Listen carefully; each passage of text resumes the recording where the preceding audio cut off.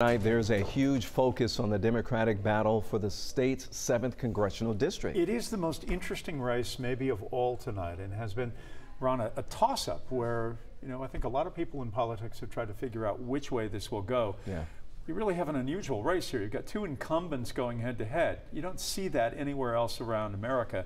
And this is what it's looking like right now. A Democratic portion of Lucy McBath's old 6th district got moved into the 7th during redistricting. So McBath hoping to wrestle a seat away from Carolyn Bourdeaux, and it looks as though she is on target right now, as she has built quite a lead here. And again, we don't know how many of these votes are in right now. Right. But at this point, smart money would look to be on Lucy McBath.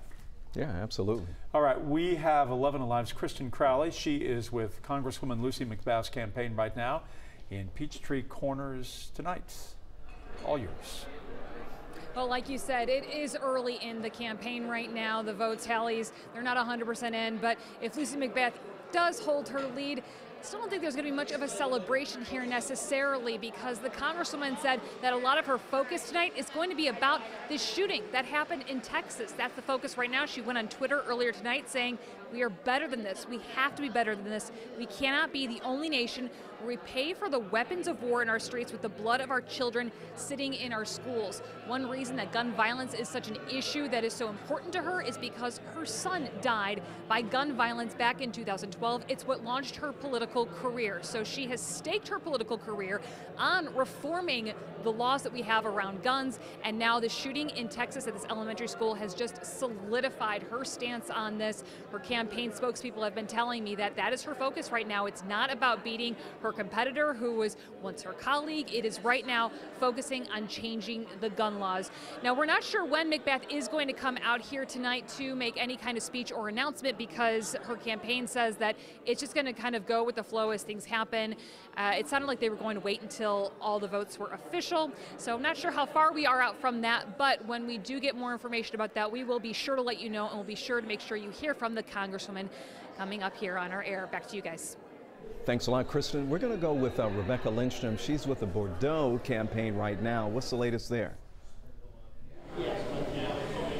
Well, Congresswoman Carolyn Bourdeaux was actually here already this evening, and she took time to thank supporters, to answer some questions from the media, and it didn't take long for her to start talking about money. She talked about the $3 million that she was able to raise for this primary, which is an extraordinary amount of money for a primary, but was nothing compared to the outside money that Lucy McBath was able to garner to help with her campaign. And that's why she said she knew she was going to have to approach this campaign differently. And here's how she described their efforts.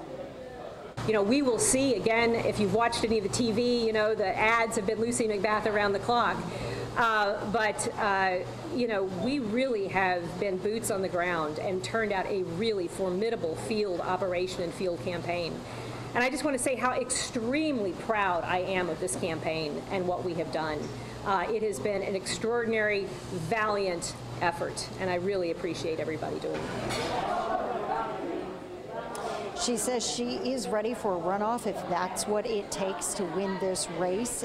For now, she has gone home to watch the election results with her family. It is unclear whether she will be back out here tonight, but certainly her supporters still here, constantly checking those monitors to see what the latest are in the results. And we, of course, will continue to stay out here to get their reaction.